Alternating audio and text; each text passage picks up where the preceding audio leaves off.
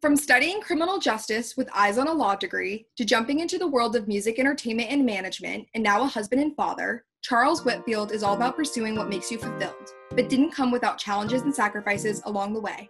This is Night Talks.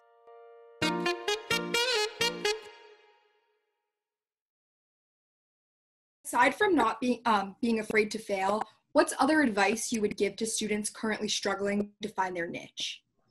What I would tell students now is, I would say, please look into doing as many college internships as you can. To me, by doing internships, it really allows you to see, okay, is this the field that I think I want to go to? Is it something I think I would enjoy or not?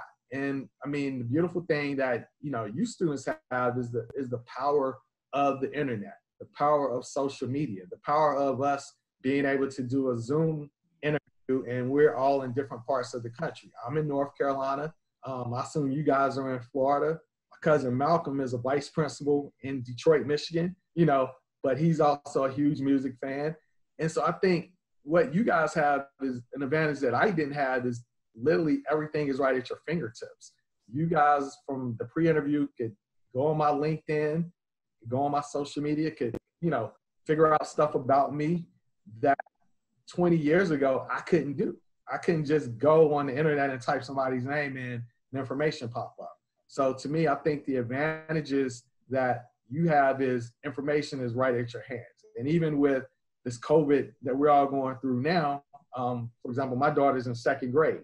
She was doing Zoom calls with her teacher, so at the end, I just think the technology that's at you guys' disposal is way more valuable than it was for me. So I would say, internships, I would say try and pick out 2 or 3 mentors that could really influence you. And I would pick different mentors, some that you know, some that you don't. And so to me, it's all about keeping in contact and building your database of good relationships.